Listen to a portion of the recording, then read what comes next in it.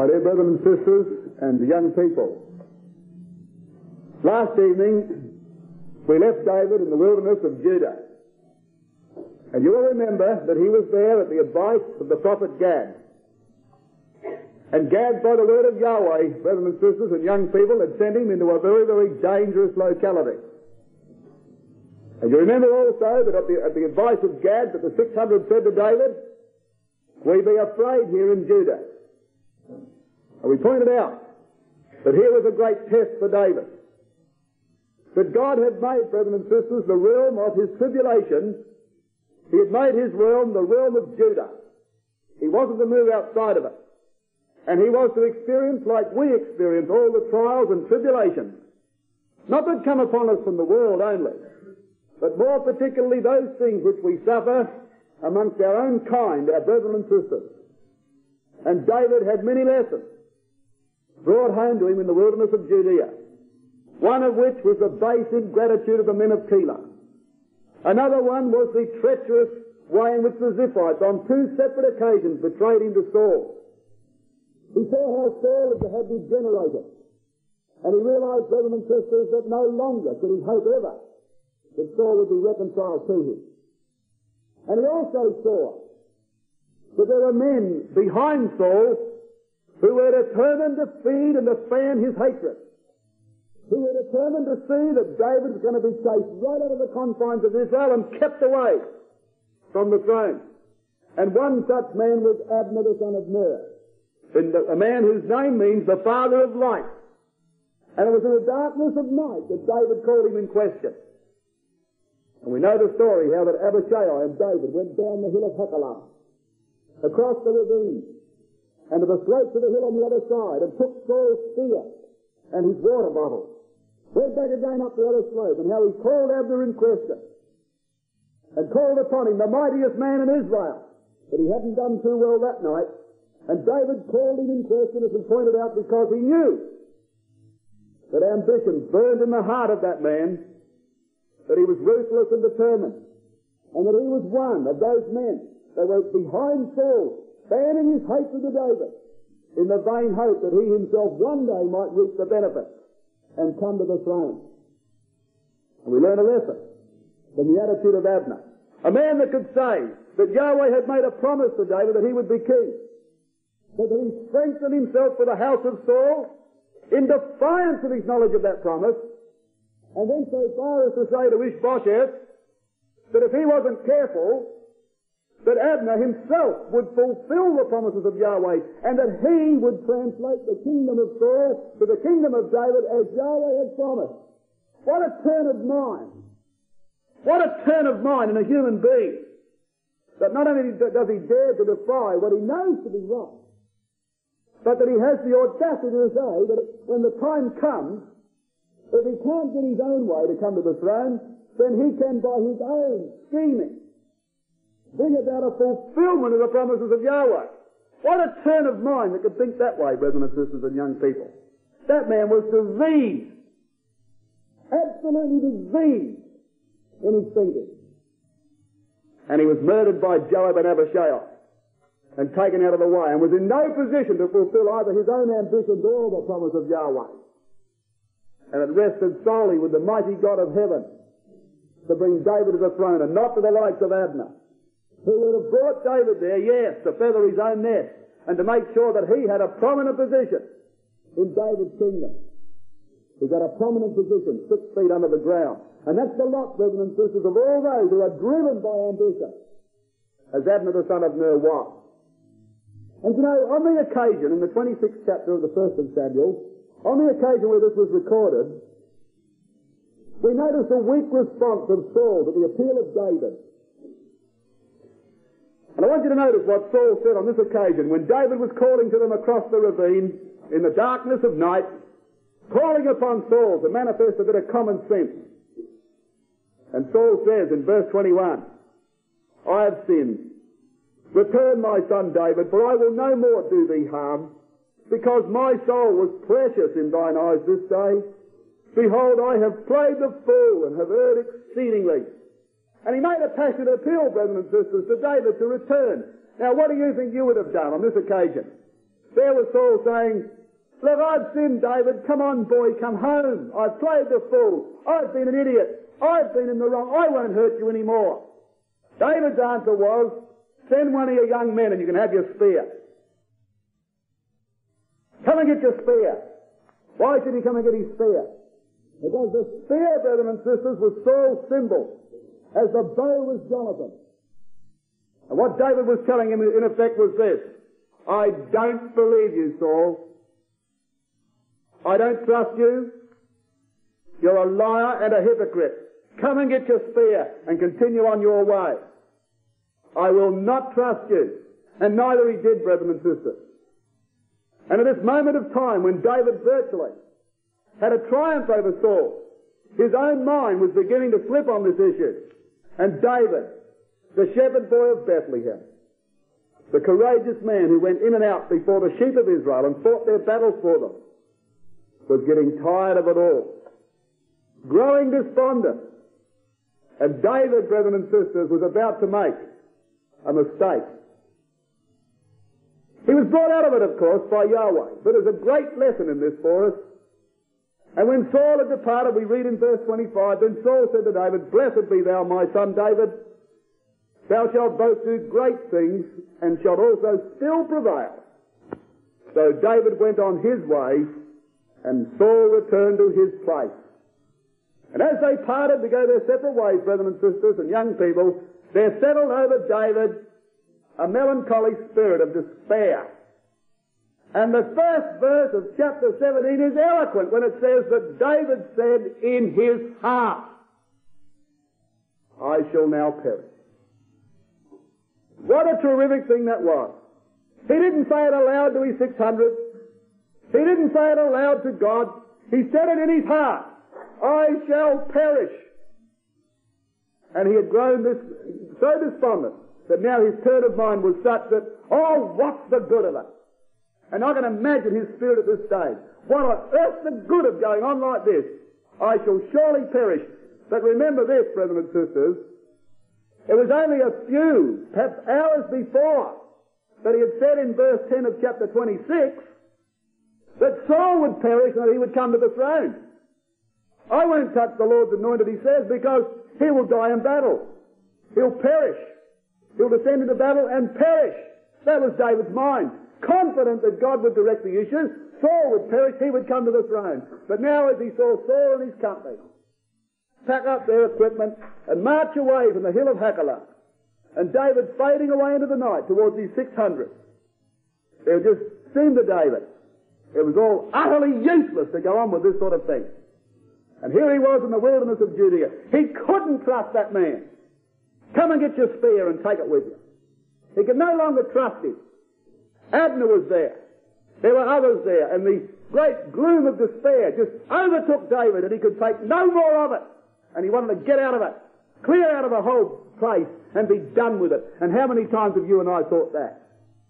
Well, I can't speak for you, but I'm going to tell you that a good part of my life is contemplating just how far I can get away from it all. Because you get tired of, not the truth. David never got tired of the truth. We'll never tire of the truth. The truth's wonderful. But it's the administration of the truth that hurts, brethren and sisters, when you've got to work in an atmosphere where there is criticism, there's troubles, there's anguish, there's petty-mindedness, small-mindedness, there's bickerings and arguings, and you think to yourself, oh, what's the use? I'll take my family somewhere and we'll live the truth in our own way, in our own time. And you know that's wrong. And David knew that it was wrong, but who could blame him?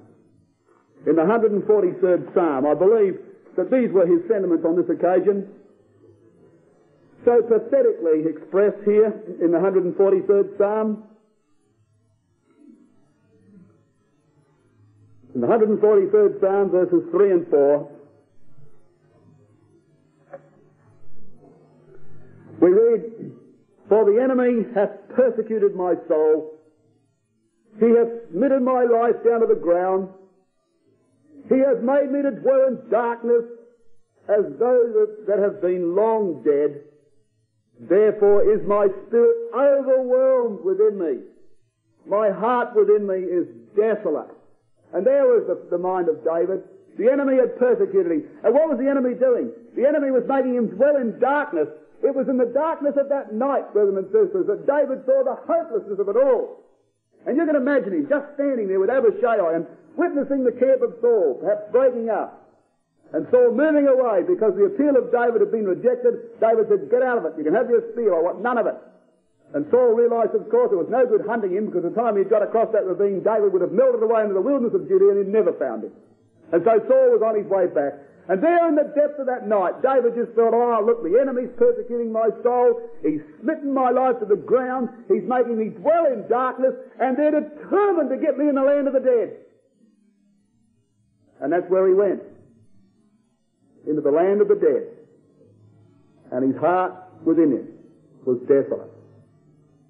Back in the 27th Psalm, he had expressed another thought concerning the heart, brothers and sisters. And this is what his heart should have been doing. Back in the 27th Psalm. And here this psalm says, verse 2, "When the wicked, even mine enemies and my foes, came up upon me to eat up my flesh, they stumbled and fell. Though an host should camp against me, my heart shall not fear. Though war should rise against me, in this will I be confident. One thing have I desired of Yahweh, that will I seek after, that I may dwell in the house of Yahweh all the days of my life, to behold the beauty of Yahweh, and to inquire in his temple." And if David had have kept those thoughts uppermost in his mind, then his heart would not have taken the turn that it did. And his heart, brothers and sisters, would not fear, though a host encamp against him. But it didn't. And like all humankind, he despaired. And there's not one single person in this audience that would dare to accuse him before God for thinking like he did on that occasion. For we, brothers and sisters, buckle under much less pressure than that. We buckle under any pressure. And who could blame David? God could. But who amongst us could blame him for turning away and saying, "Well, I've had it"? And so we read in that 27th chapter, the 1st of Samuel, that he and his 600, they arose and they went down again unto Achish, king of Gath. And in verse 2 of that 27th chapter, we read that David arose and passed over with the 600 men that were with him unto Achish, king of Gath. And so they made their way, brothers and sisters, from the wilderness of Judah here. They made their way once again past the cave of Adullam, further and further westward until they came to the city of Gath, which was in this region here. A city which had the name of Metheg Ammah, the bridle of the mother city, because it was the opening, it was the gateway to the land of the Philistines. And the man in control was a man called Achish, and we've had a look at him, haven't we, in the record. He was one of those easy-going type of chaps. Believe anything. And David was able, on separate occasions, to hoodwink this fellow into believing that he was his friend. He was one of those easy-going sort of a fellows that you don't generally find among the people like the Philistines. But once again, David found refuge in the city of Gath, the hometown of Goliath. And we learn in verse 4, "And it was told Saul that David was fled to Gath, and he sought no more again for him." He sought no more again for him. Two reasons why he didn't seek for him, brothers and sisters. One is because his desire upon David had been partly fulfilled. He had got him outside the confines of Judah. He knew that David's heart had sunk within him. He knew that when David headed in that direction, that David was virtually giving up as far as holding his place in Judah was concerned. Saul was self-satisfied about that. And the second reason he didn't seek for him is that he didn't have the gumption to go into the land of the Philistines. And so he sought no more for David. And David's words to Abner and to Saul on the occasion of the hill of Hachilah had come true. He said, you're driving me from the inheritance of Yahweh and saying, go and serve other gods. And into that dangerous locality went David, the mighty king of Israel, the shepherd boy of Bethlehem. And now, brothers and sisters, he's in isolation. Oh yes, he's got 600 men with him. But they were poor help to him in times of stress and trial. Very poor help to him in times of stress and trial. And David requested that in this position, that Achish might give him a city to dwell in. David, even in the land of the Philistines, was separate from the world. Learn that lesson. He couldn't tolerate living in Gath. And there's a lesson for our young people as well as for our brethren and sisters. Down to the city of Gath he went, but he couldn't tolerate living in that city. And so he told Achish, why should I abide in the royal city with you? Taking an attitude of humility. But in reality, I believe, desiring to get somewhere right away on their own that they could live as a separate community. And that's perhaps what the Christadelphans would do if Christ delays his coming that much longer. I don't know how in the heck we're going to live in this society. And David went away from the city of Gath, and down he went to the city of Ziklag, which Achish gave to him, right down here in the south, right on the border of the desert, where the Bedouin tribes were apt to wander around and to raid upon the lower portions of Judah and upon the land of the Philistines. And David was happy there, brethren and sisters, as happy as he could be, because he was separate from the Philistines. But he was also separate from the Israelites, and that hurt him. And he spent 16 miserable months in the land of the Philistines. 16 months, a full year and 4 months, we're told, at the end of verse 7, he dwelt in the city of Ziklag. And there he was, desolate, away from the inheritance of Yahweh, and in the midst of his enemies. But it wasn't all gloom, brethren and sisters. There were streaks of sunlight on the horizon. The dawn was coming, but he didn't know it. And David was being prepared in this area. Not prepared, I should say, but protected in this area for mighty things. A new era was about to dawn, and there were indications of it coming to David. And it was on this occasion that we learn that men were flocking to him out of Israel.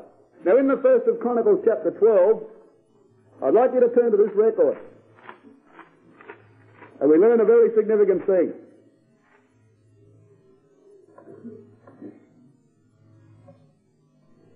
They were dark days in the land of the Philistines, but there were rays of light, brethren and sisters.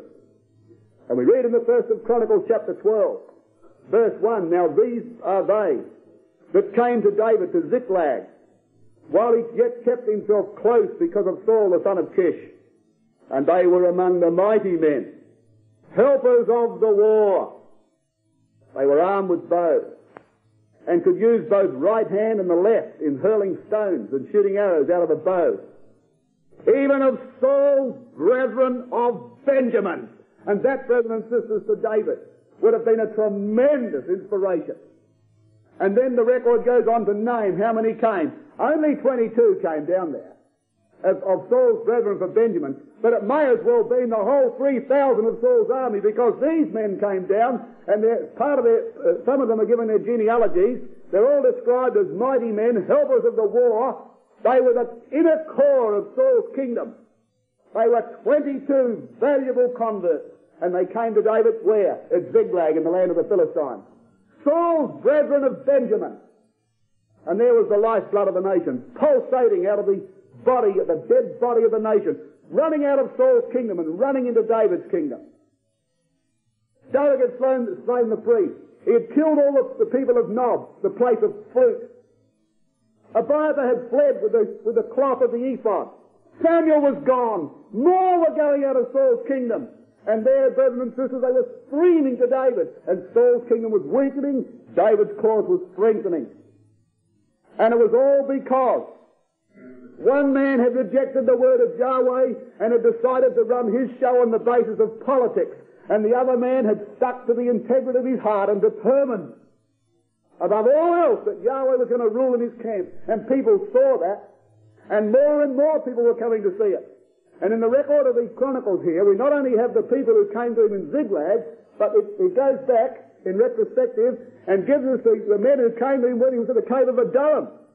And we learn in verse 8 that of the Gadites, they separated themselves unto David into the whole of the wilderness. Men of might, men of war, fit for the battle, that could handle shield and buckler, whose faces were the faces of lions, and were as swift as the roes upon the mountains. Men of the Gadites, where did they come from? Gilead. Here were the brethren of Elijah. Faces like lions, feet as swift as roes, and they came from a region, brethren and sisters. There was just a wild region of undulating hills tossed about in wild confusion, with the fresh winds of the Arabian plateau blowing across the heights of Gilead. It was a fresh, healthy, hardy region where men were men. And these men of Gad came down over the heights of Gilead. They swam the river Jordan in flood, we learn in verse 15. These are they that went over Jordan in the first month, when it had overflown all his banks. And they put to flight all them of the valleys, both towards the east and towards the west. Look at the sort of men that were coming to David. Out of the hills of Gilead, down to the Jordan, it's in flood. So what? They swam the place. There were opposition. It says that they came to David, not that they came because everybody wanted them to go, they separated themselves to come to David. Note that. They had to separate themselves to come to David. Separate themselves from who? From members of their own religion. From their brethren and sisters. And they were fighting them of the plain to get through. This was the opposition that was brought against David. And these men, nothing was going to stop them. And they were prepared to separate themselves. And they did separate themselves. And they fought the river Jordan, and they fought their brethren and sisters, and they fought their way across the cave of Adullam. And they came to David and took him by the hand and says, "We're for you." And they were the sort of men that David wanted.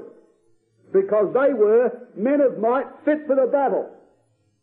And the cream of the nation was coming to him. And all Saul was left with was the apathetic and the indifferent, the don't care lessers, the ones who never read the Word of God anyway, and who couldn't care about the principles of the truth. And those who did care about the principles of the truth, as they saw that kingdom deteriorate, they weren't going to stand for it. And we read in verse 16, "And there came with the children of Benjamin and Judah unto David. And David went out to meet them, and answered and said unto them, If ye be come peaceably unto me to help me, mine heart shall be knit unto you. But if ye be come to betray me to my enemies, seeing there is no wrong in mine hands, the God of our fathers look thereon and rebuke it." And that's the way David greeted them, brethren and sisters.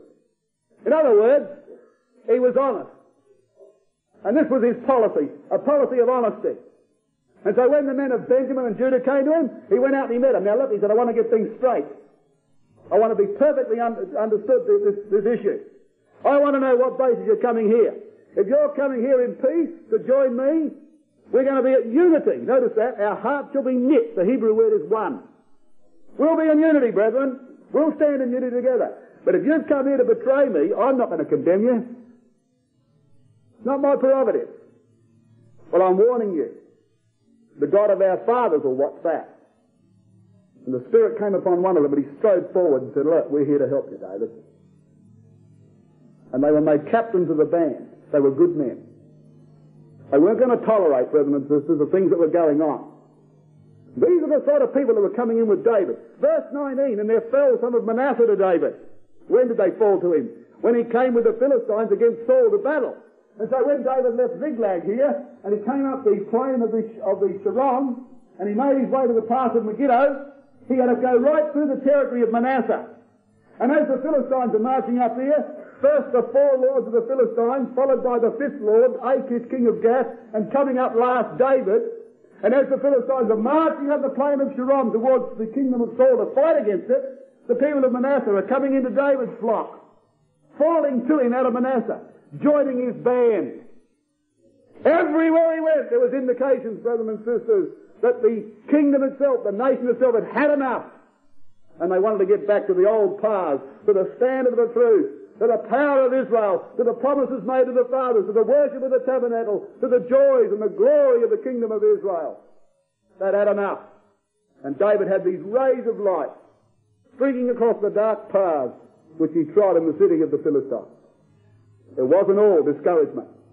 Until finally, in verse 22 we read, "For at that time, day by day, there came to David to help him, until it was a great host, like the host of God."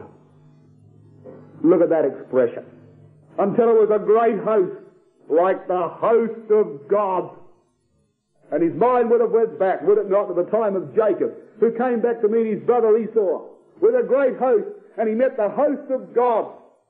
And there were 2 camps, Mahanaim, a name which means the 2 camps.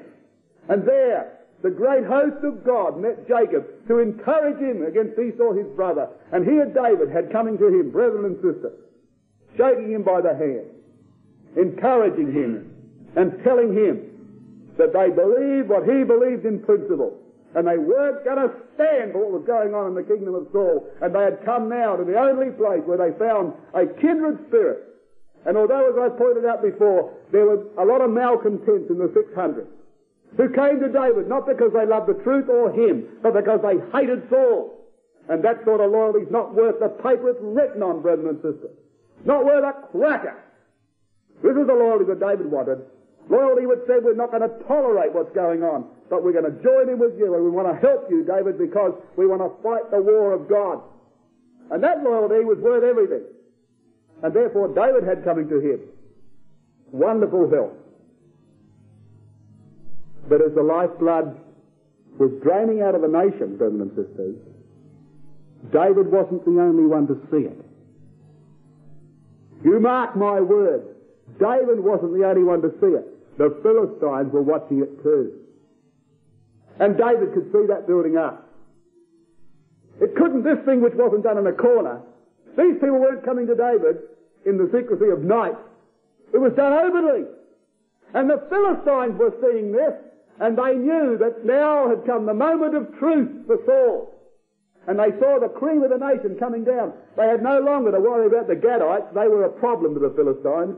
They were men. They had no longer to worry about those men of Benjamin who could split a hair with a stone out of a sling, whether it was the left or the right hand, didn't make any difference. They were with David. They had no longer to worry about the mighty men of Judah. They were with David. And the Philistines were watching this, and they were preparing to make their own onslaught against Israel. And this was a tragedy.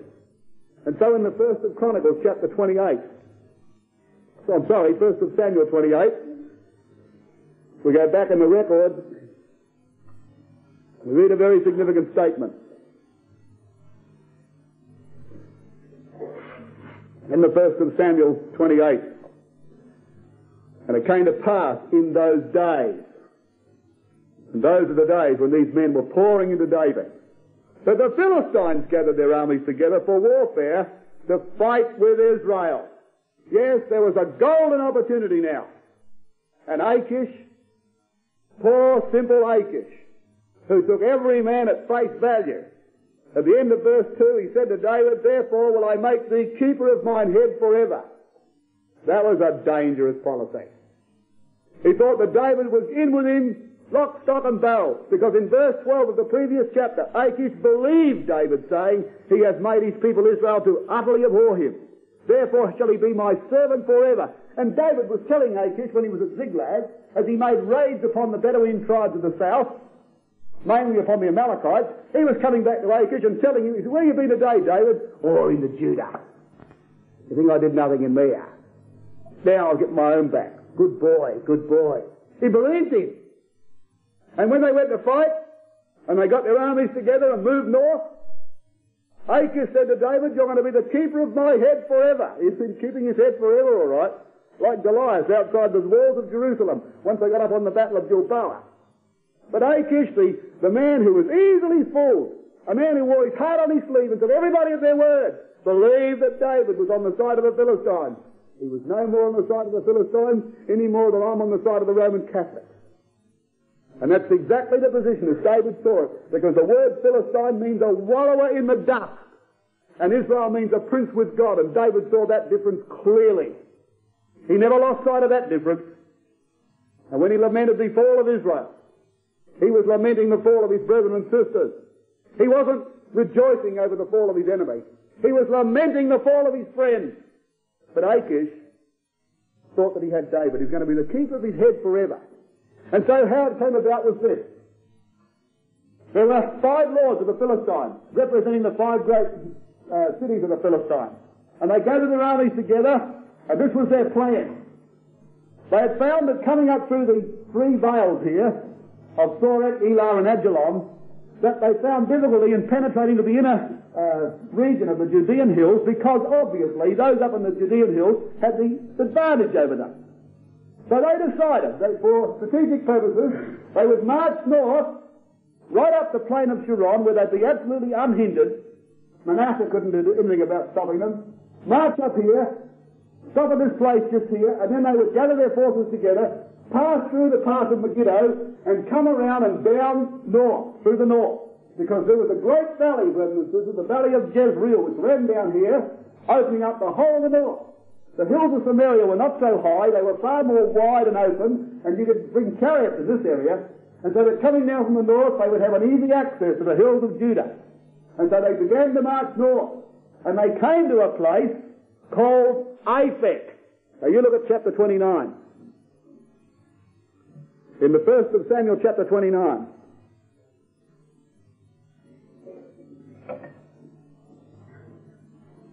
Now the Philistines gathered together all their armies to Aphek. Aphek, brothers and sisters, was south of the pass of Megiddo. And so before the Philistines went through the pass of Megiddo, and by the way, I keep repeating this, I suppose it's the pressure I've been on to the land. But I've seen the pass of Megiddo, I'm getting like Lindsay Cahoon, aren't I? But I've seen the pass of Megiddo, and it's terrific to stand upon the hill of Megiddo itself, where the pass goes right around the foot of the hill, and it winds its way around. It's quite a broad opening which runs straight through these hills.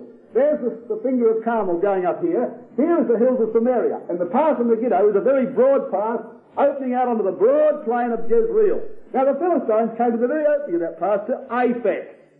Why would they gather their armies together at Aphek? Well, brothers and sisters, Aphek to the Philistines meant a lot.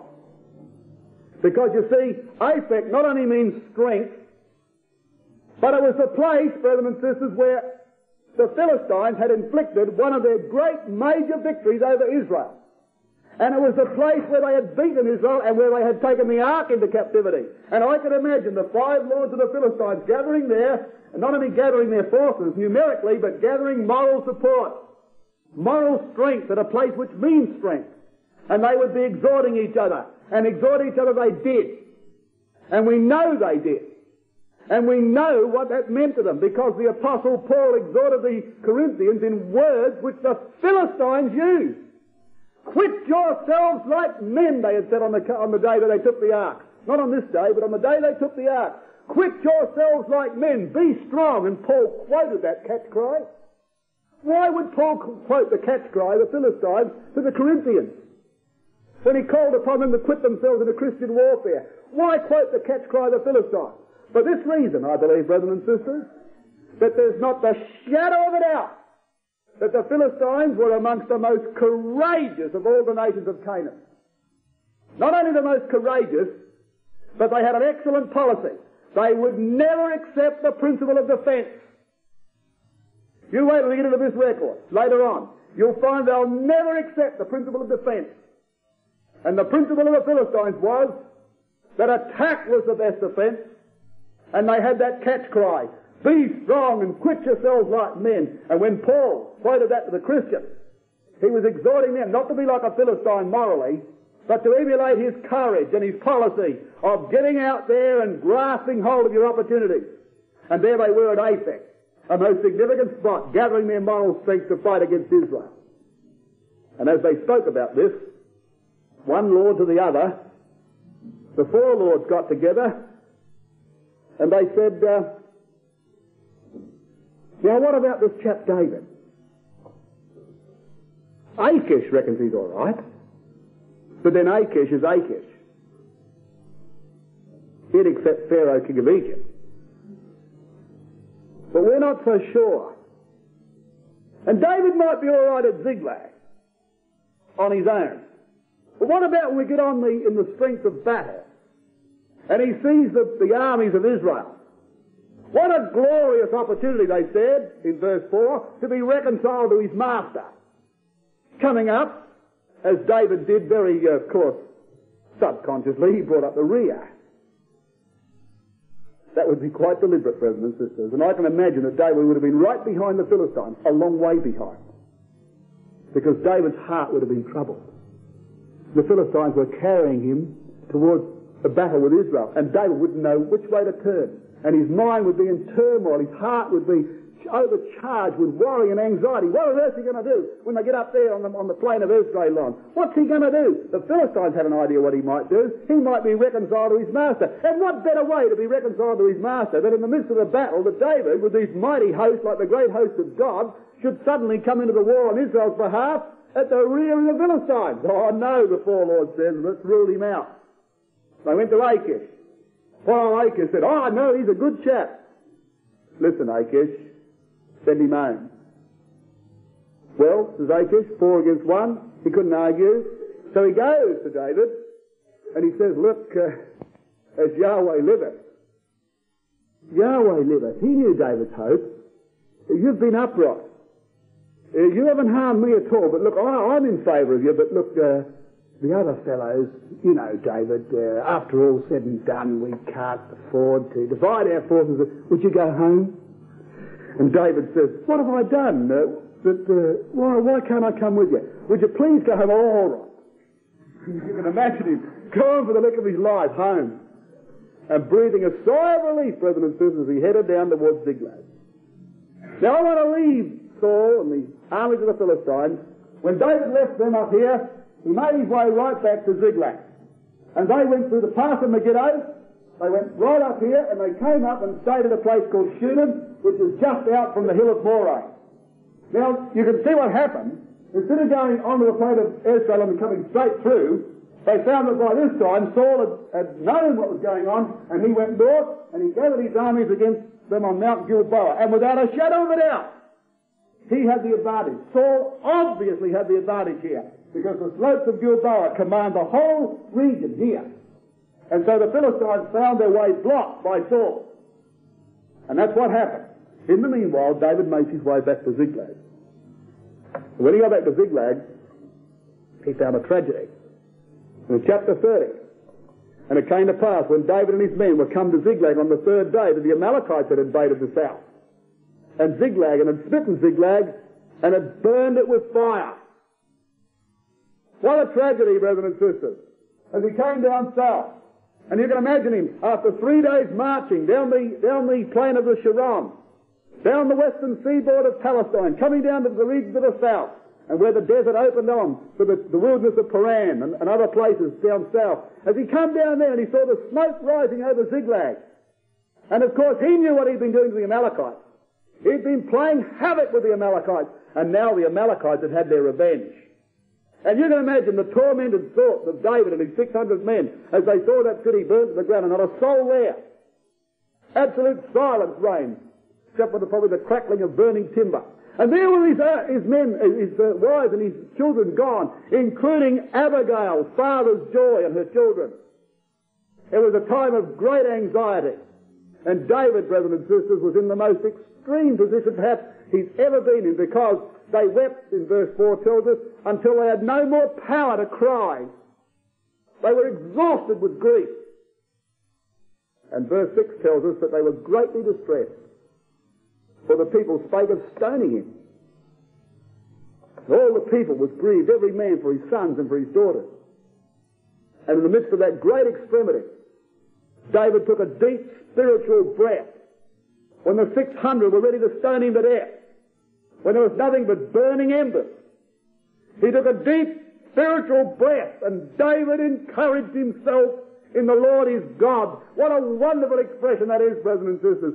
He encouraged himself. There was nobody else to encourage him.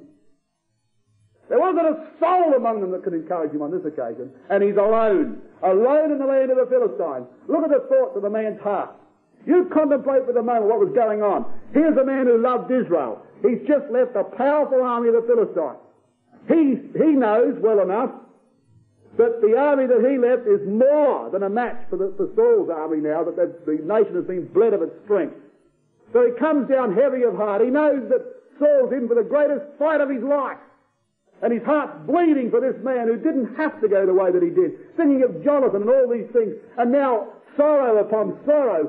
There is his wife and children gone, and everybody else wives and children. Sorrow upon sorrow. The 600 are gathering around with black looks, absolutely exhausted in grief. 3 days' forced march, worn out with grief, glowering at him and ready to stone him to death. And David takes a deep spiritual breath and strengthens himself in the Lord his God. Bring me that ephod. And you know, brethren and sisters, the moment of truth had arrived for two men. And I want you to notice this. And I'm going to present this not as a thought which I feel is a conjecture, but I think that there is, in the divine record here of the history, there's a wonderful balance in the way that this record is produced for us. It's written by the Spirit of God. And now we see dawning the moment of truth for two men. For David, the shepherd boy of Bethlehem, and for Saul of Gibeah.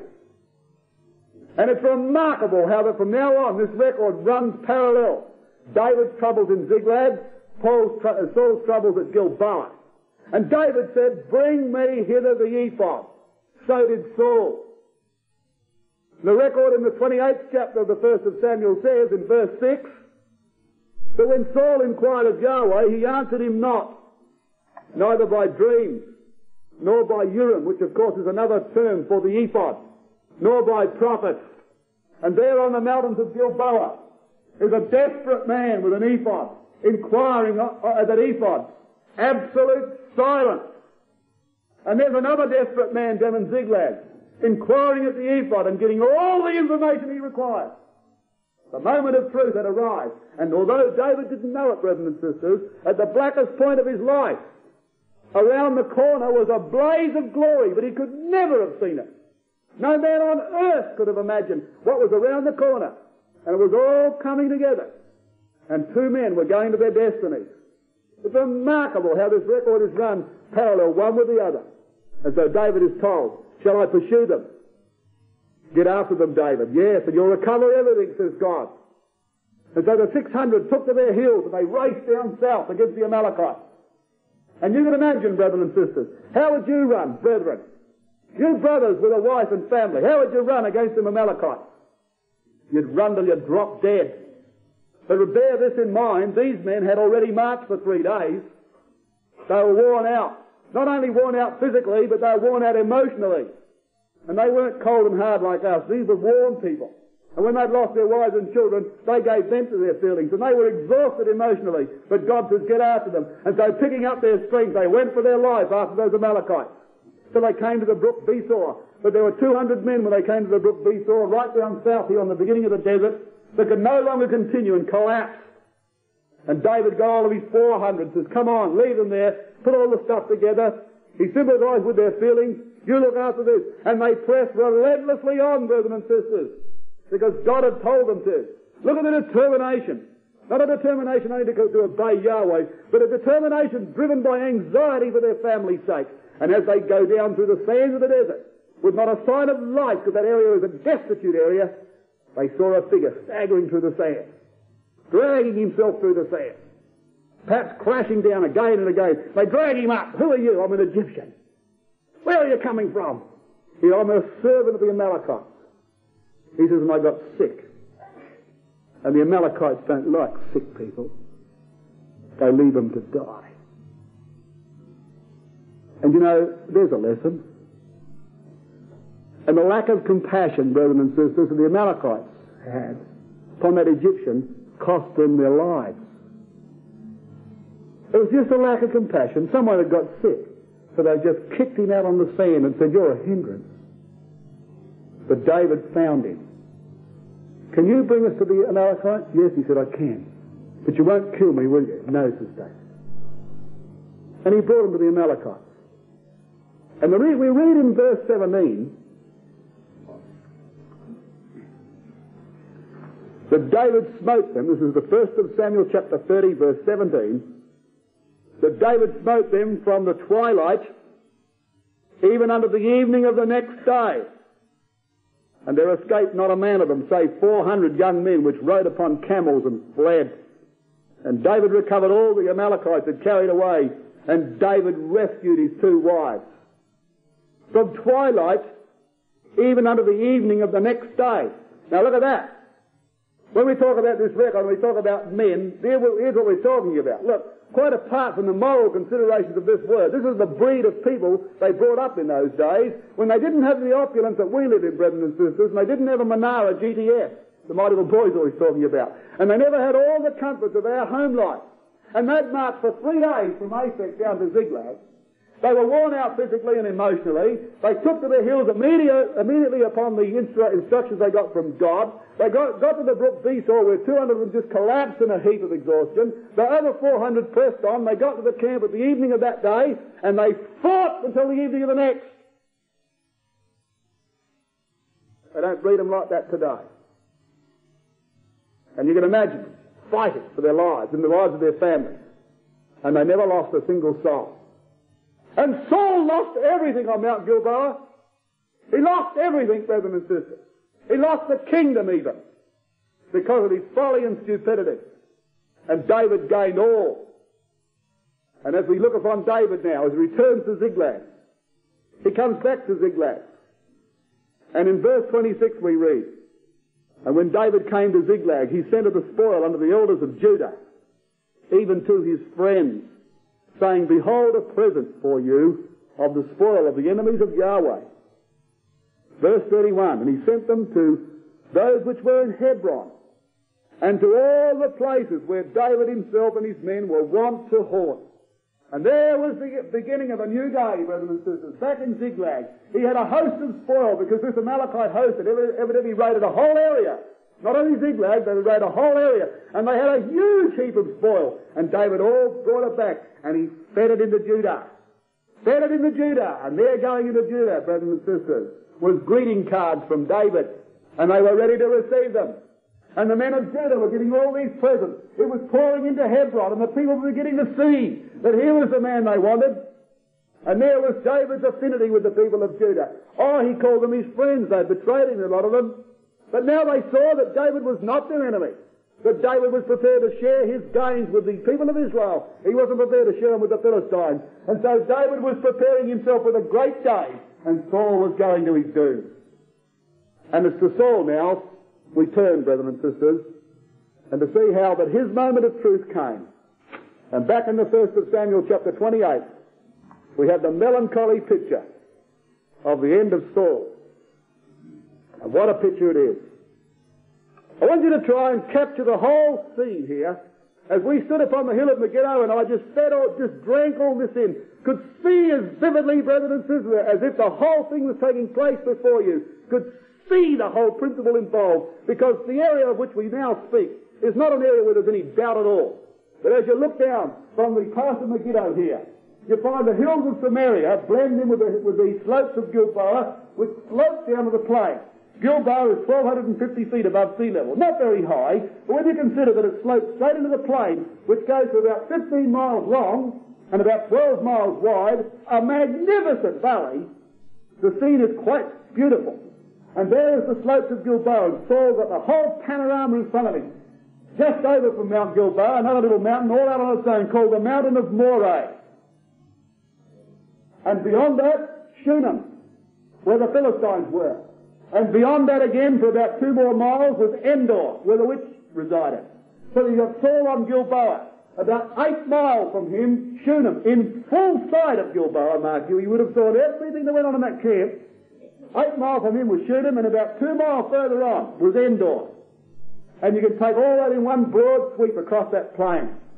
And as Saul was there, I believe, brethren and sisters, that his mind would have been filled with what could have been possibilities. Possibilities.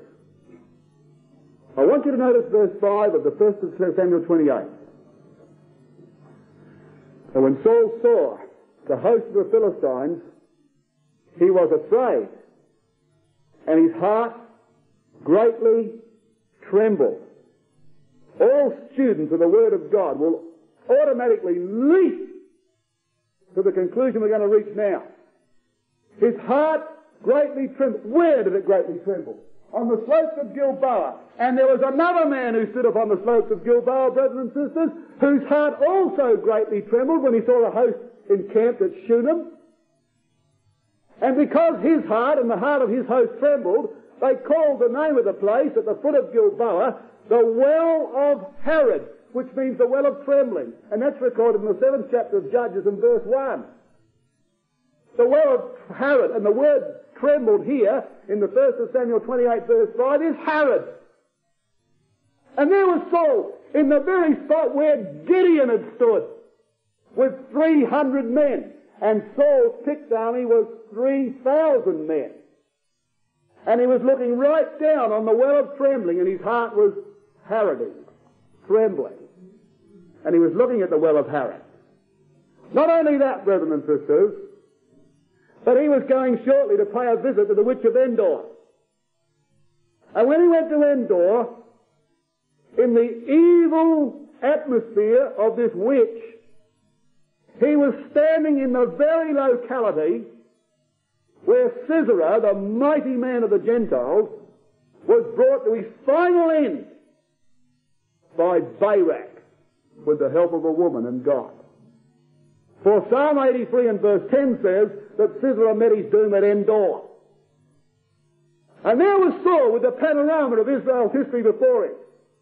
And as he looked down over the host of the Philistines, and he could have easily seen them, his heart was trembling. And he must have remembered, he couldn't help but remember that Gideon was here, with 300 men.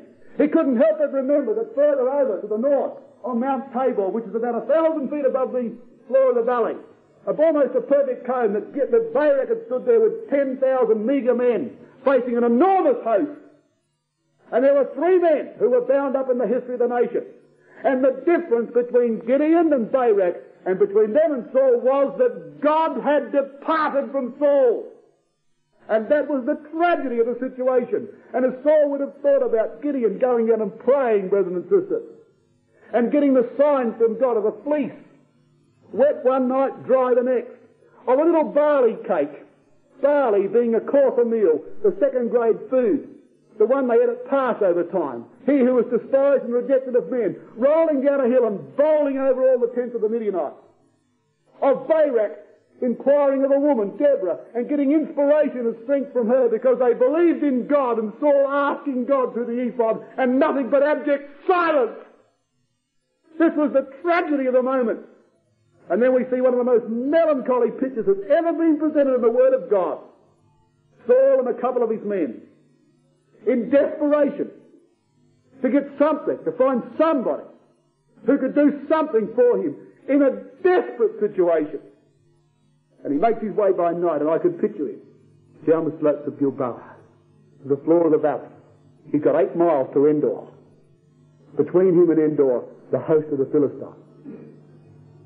Silently, secretly, creeping and inching his way across that plain, through the host of the Philistines, dreading every moment of it, on to Endor, and a witch. What a tragedy. And a witch. One who had a familiar spirit. The Hebrew word means a water skin, because it had a hollow, it made a hollow sound as one murmuring. A person who could throw their voice, fool you, bewitch you. They were wizards, a word which means a knowing one, that peep and mutter, that Isaiah talked about. These are the people that in the inspiration of the first days of his reign that Saul had swept out of the nation, as verse 3 tells us. And he had not only swept them out of the way, but Samuel had died also. And it's rather significant, brethren and sisters, that the death of Samuel is announced in verse 3 again, along with the way that Saul had destroyed the witches. And I believe there's great reason for this. Now you listen to this. Across to the witch of Endor he goes. And you know the story. How that she feared to accede to his request, because she said Saul has killed all our sort of people, and he guaranteed her safety. And there in that melancholy night, he came to the woman by night, we read in verse 8. It was night in every sense of the word. And she is purported to have raised Samuel from the dead. She could no more raise Samuel from the dead than I can, brethren and sisters, because God hates witchcraft. And although she didn't bring Samuel up from the dead, Saul believed he was there. And there before Saul, although he couldn't see anything, the woman conversing with him and bringing to him this message of doom. He believed Samuel was there, and I'm going to show you something now which I think is absolutely terrific in this record. It shows a great lesson that we've got to learn. You know, when Saul, at the beginning of his reign, he started very auspiciously. He rescued the men of Jabesh Gilead. He made himself prominent in the nation. He was a humble young man. They had to go and get him from among the stuff because he was too embarrassed to come forward. But all that had gone because of his envy and the mad spirit that dominated him, because he refused to hearken to God's word. And slowly, step by step, and then it accelerated until downhill he went, and he degenerated to such a state that here he is in the blackness of night, in his cloak, which he used to hide from the Philistines, on the plain of Jezreel, filled with the history of the nation and God's victories, and inquiring of a witch, and ringing in his ears, as Samuel was talking to him, as he believed Samuel was talking to him. He said to Samuel in verse 15, I am sore distressed, for the Philistines make war against me, and God is departed from me. What a sad situation. But that's what Samuel told him. When he grabbed hold of the skirt of Samuel, brothers and sisters, and he pulled it so hard that he tore it, and Samuel turned around. Saul, Saul, the strength of Israel will not repent. You're finished, boy. You're finished. And here he is at last before Samuel. God's departed from me. And of course we believe that this woman would have known all these things. Everybody knew these things. It was becoming obvious to all. But Saul believed that Samuel was talking to him. And in his mind there would have come rushing those words, as when he came back from slaying the Amalekites, he refused, brothers and sisters, he refused to kill the Amalekites because of popular feeling, of personal feeling, because the people had prevailed above the word of God. And now Samuel had told him, because he would not kill the Amalekites, behold, rebellion is as the sin of witchcraft. And there he was, in witchcraft. And the word of God had caught him in that situation at last. And at the hour of his doom, God had brought him to the footstool of a witch. And Samuel had told him that that's where he'd finish. Rebellion is the sin of witchcraft. And then Samuel repeated to him the condemnation. Because you obeyed not the voice of Yahweh in verse 18, nor executest his fierce wrath upon Amalek. Therefore hath Yahweh done this thing unto thee this day. And what do we learn? That David returned to Ziklag after the slaughter of the Amalekites. And the word of God had turned a full circle. The same condemnation rested upon Saul now as it rested upon him at the beginning of his kingdom. He was condemned, brethren and sisters and young people, because he fooled around in the world. Because he compromised the principles of truth. Having compromised them once, he did it again and again and again. Until finally, when David in exile is surrounded by the voice of God, talking to him through Gad the prophet, through Abiathar the priest, through the ephod which he had, having several means of communication, in Saul's ears there rings no voice of Yahweh, and he's standing with a witch. And there's Samuel, the man that condemned him, and said, rebellion, Saul, is as the sin of witchcraft. You wouldn't kill Amalek. And at that very moment of time, the young shepherd boy of Bethlehem, now grown to manhood, was slaughtering the Amalekites. And the word of God had turned a full circle. Yes, Yahweh had departed from him, all right. And the voice of God had never altered. Because you obeyed not the voice of Yahweh. And there's a lesson for us. We compromise to our own detriment, brethren and sisters. One compromise leads to another, because once you compromise, it's harder to go back. Compromise a second time, and it's even harder to go back. And it leads on and on and on, inexorably to the very position where Saul stood when he had to seek to other means of communication. A man desperate and forlorn. And he collapsed at the place of the witch of Endor. Collapsed on a bed. Worn out and exhausted. No doubt weeping his heart out. Broken hearted. And the witch of Endor, moved with compassion, a witch, kills for him the fatted calf. A witch of Endor killing for him the fatted calf which he had in the house. And fed him and his 2 men and sent them on their way, their melancholy journey again, back through the ranks of the Philistines, up the slopes of Gilboa, to await the dawning of the moment of truth. Something he could never escape. It was a tremendous lesson. And in the 30th chapter, the 31st chapter, we have the record of Saul falling upon Mount Gilboa. Now the Philistines fought against Israel, and the men of Israel fled from the Philistines and fell down slain in Mount Gilboa. And the Philistines followed hard upon Saul and upon his sons, and the Philistines slew Jonathan and the rest of his sons. Then in verse 4, Saul said unto his armor bearer, Draw thy sword and thrust me through therewith, lest these uncircumcised come and thrust me through and abuse me. You see, not even Saul, brethren and sisters, in all his degeneracy, not even Saul could submit to the indignity of being killed by the uncircumcised Philistines.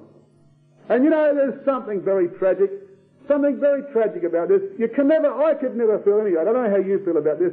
I could never bring myself to feel on this occasion that here was a moment of joy. It wasn't a moment of joy at all. Because there is Saul and Jonathan. You can see them scrambling up the slopes of Gilboa. They had the strategic advantage, brethren and sisters. But they had lost every form of defence. God is departed from me. And so up the slopes of Gilboa, an almost impossible position, the Philistines stormed up there like Israel going up the Golden Heights, overthrew the host of the Philistines. Jonathan and Saul desperately trying to keep them at bay, and a shower of arrows coming over. And the great men of Israel, and great men they were, in a sense, Jonathan a very great man, Saul in his own way a great man, falling upon the heights of Gilboa. Something very tragic about all that. Because you see, brothers and sisters, it wasn't the end of a man, as David saw it. It wasn't the destruction of an enemy. It wasn't a personal victory for David. The Christadelphians had been beaten. That's what hurts.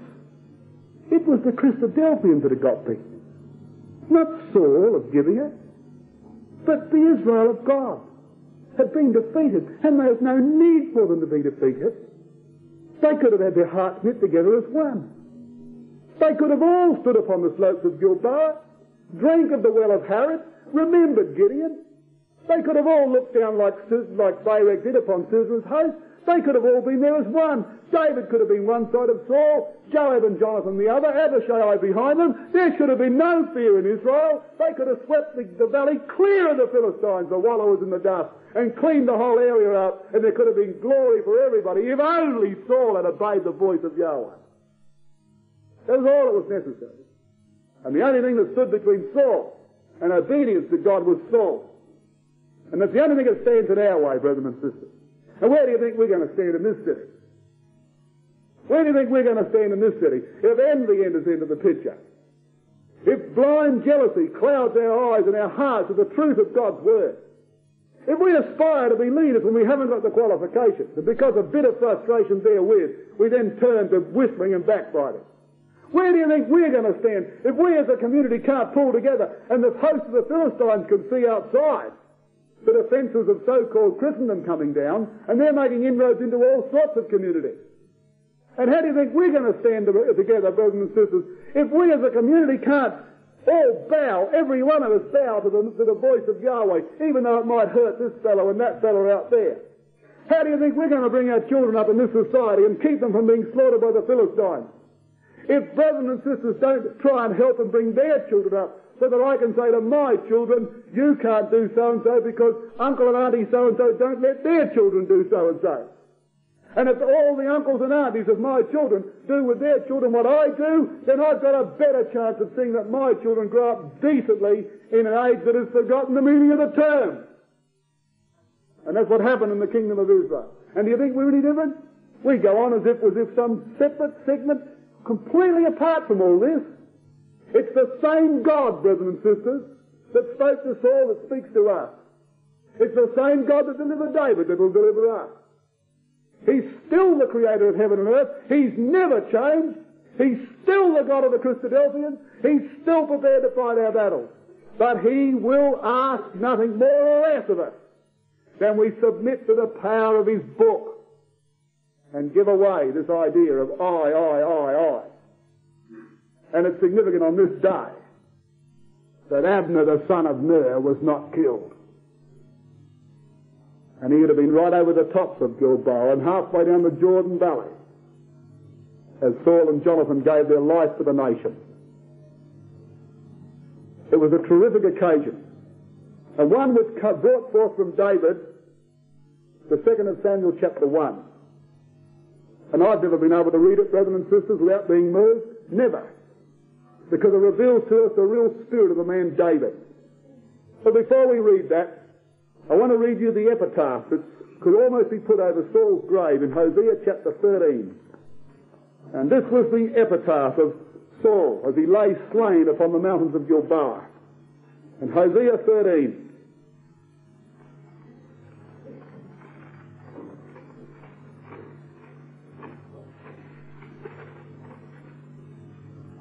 Verses 9 to 11. Listen to this. Brethren and sisters of the God of Israel, listen to it. Hosea 13, verses 9 to 11. O Israel, thou hast destroyed thyself, but in me is thine help. I will be thy king. Where is there any other that they may save thee in all thy cities? And thy judges, of whom thou saidest, give me a king and princes. I gave thee a king in my anger, and I took him away in my wrath.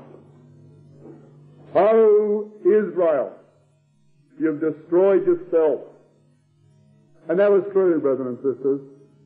They destroyed themselves, and so will we.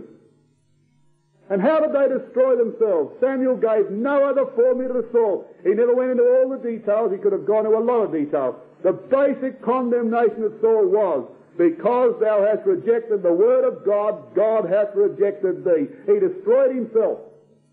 And God is our King, brethren and sisters, and there is the way in which he rules amongst us. Now, we're not talking now simply of a book. So we revere the covers of a book, or the pages of a book. That's only pen and ink when all is said and done. It's no different than any other book in the world as far as its materials are concerned. But it's the ideas that are contained in that book. It's the ideas that flow out of it from its exposition, that get into the minds and the hearts of people and charge them like the charge of electricity, that they become stimulated and inspired to go on to greater heights. You close that book amongst our community and we destroy ourselves. That's what God told them through Hosea. And how do we close the book amongst us? By saying, oh, well, you know, all these stories about the Old Testament. That's a dead letter. We might not say that in as many words, but I've heard a kindred spirit expressed. We hear expressions like, all we need is love. One of the Beatles tunes. And a brother wanted to put that on as a lecture title once, in a place where I once visited, because that's all he reckoned we needed. And we hear things like, once you know the truth and the fundamentals, that's all that's necessary. God doesn't expect you to understand anything else. As if when the Lord Jesus Christ returns, he wants to gather into himself a kindergarten, all with little milk bottles. Because that's the milk of the Word. As beautiful as it is. And Peter says, to desire the sincere milk of the Word, that ye may grow thereby. And these are the things we've got to get into us. And if we don't get these things into us, we destroy ourselves. There's no need. There's no need for animosity. There's no need for envy. There's a need for every one of us to assist each other in understanding the book. To get our own heads into it, and to make sure that other people get their heads into it, to talk about it together, and then in hand to live it together. That's all that's needed. And we will overthrow the world, let alone the Philistines. But they destroyed themselves. Because God says, I'll be a king, but you don't want me. So you said, we want a king like all the other nations. So he said, I gave you a king in my anger. And I swept him away in my wrath. And God was angry when he took away Saul on the mountains of Gilboa. Did that give David the right to be angry, brothers and sisters? Let's have a look at the 2nd of Samuel 1. And we'll conclude with this short chapter with just a few thoughts from it. Look at David's reaction to the fall of Israel. First of all, a young man comes into the camp of Ziklag. And this young man came in with his clothes rent and earth upon his head. He was a hypocrite, this young fellow, and he was going to come in, he was going to gain favour with David. As David says later on in the book of Samuel, he thought that he's going to bring me good tidings. He came with all the external aspects of mourning, but he was coming to give David good tidings. This is what David himself said later in the 2nd of Samuel chapter 4 or 5, I think it is. He said he thought he's going to bring me good tidings, but he came with all the external appearances of mourning, clothes torn and earth upon his head, and with a mournful look on his face. Oh, Israel has fallen, Israel has fallen. Thinking that David will say, are they gone? You little beauty, is Saul dead? Oh, the way is clear and open for me to go into the kingdom. He's got a sad mistake on that day. As it came into David's heart, brethren and sisters, like the knell of doom. And he said to him, who are you? And he said of all things in verse 8, I am an Amalekite. He was a mistake revealing his identity. But I want to show you something now. He had in his hands the crown of the king of Israel. He had the crown that was upon the head of the king of Israel. And who had it? An Amalekite. Now, if that's not poetic justice, what is? Into the camp of David, an Amalekite brought the crown of the king of Israel. And it was Saul, brethren and sisters, as the king of Israel, who refused to remove the crown of Agag, king of the Amalekites. And there's an Amalekite, poetic justice. And he got the crown of the king of Israel. And he thought he's going to bring David good tidings. And David killed him, or ordered him to be killed. He couldn't stand to think that Yahweh's anointed, even though in the extremities of life, should have been smitten by an Amalekite. It seemed out of character to David. And he could see the hypocrisy of this man before him. As he later on said, he thought he was bringing me good tidings, and I dealt with him in according to the integrity of my heart, and he destroyed him, as he did all the Amalekites. And then, brethren and sisters, David wrote a song. And he called the name of the song, The Bow. In verse 18 of the 1st of Samuel 1, it says there, also he bade them teach the children of Judah, it says the use of the bow. But look at the words, the use of, are in italics. They're no part of the original. He taught the children of Judah the bow. And behold, it is written in the book of the upright one, Jasher. And the book of Jasher, brethren and sisters, was evidently a collection of poems and of songs and of historical records which were never to be forgotten in Israel. And into the book of the upright one went a song called The Bow. And why would David call it The Bow? Because this song was dedicated to one of the greatest men that ever graced God's earth, Jonathan. And his bow never turned back, he says in verse 22. The bow of Jonathan never turned back. And here was a song dedicated to the memory of a great man, brethren and sisters. And there was something very moving about this, because here are brethren who loved each other for the truth's sake, although they were in two opposite camps. Two opposite camps. But there's no wall or barrier that can ever be erected by man. There is no division made by humankind, brethren and sisters, that can divide brother from brother when the truth burns in the heart of either. And when you travel around the world, you people that have only stayed in this city are fortunate in one respect, and yet have missed out on so much that when you travel around this world, and you find there are people everywhere with that same hope beating in their heart that you may go away filled with the power of the book and thinking you're going to do a lot of good, but you come home feeling that you're a tiny little cog in an immense machinery that God has constructed for the purpose of glorifying His name on the earth. And you're drawn irresistibly to those people who labour for the same cause. And here was a song dedicated to Jonathan, one of the loveliest men that ever lived. And David's heart bled. But it was not for Jonathan that the song opened. The beauty of Israel, he says in verse 19, is slain upon thy high places. This is what David didn't want. The truth is fallen. The beauty of Israel is fallen. He says, tell it not in Gath. Don't let the people of Gath hear about this. Publish it not in the streets of Ashkelon. It was too late, brethren and sisters. Saul's army was going all around the streets of Ashkelon. It was going into Ashdod. It was going into Gath. It was going into all the cities of the Philistines. And as they brought the armor of Saul, the Philistines were flocking into the streets and chanting the songs to their god Dagon and rejoicing over the fact that the world had beaten the Christadelphians. And the Christadelphians had destroyed themselves because they'd rejected the word of God. And David says, never let it be heard in the streets of Ashkelon. He was too late. Saul's armor was carried through the streets of Ashkelon, and the daughters of the uncircumcised were in triumph. And he speaks in verse 23 of Saul and Jonathan. He said, Saul and Jonathan were lovely and pleasant in their lives. What an expression.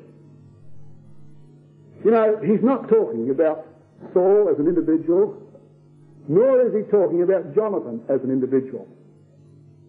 The words lovely and pleasant are related words, and they are related to the way in which people are related to each other. What he means is not that Saul was lovely or that Jonathan was lovely, but that Saul and Jonathan's friendship was one of the loveliest things that the nation had ever seen.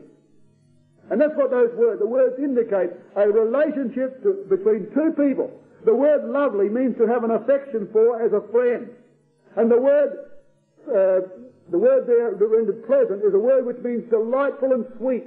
And so he was saying that whatever we may think of Saul, brethren and sisters, whatever we might have thought of Saul, yet when you see him and his son together, as they were never divided, despite the fact that they argued over the matter of David, despite the fact that Saul on one occasion wanted to pierce his son to the wall, yet the record stands as a stark testimony to the great loyalty which Jonathan had for his father. And there were moments when his father expressed great love for his son, so that Jonathan said, my father will do nothing but he tells me. And David called upon all Israel to look at this.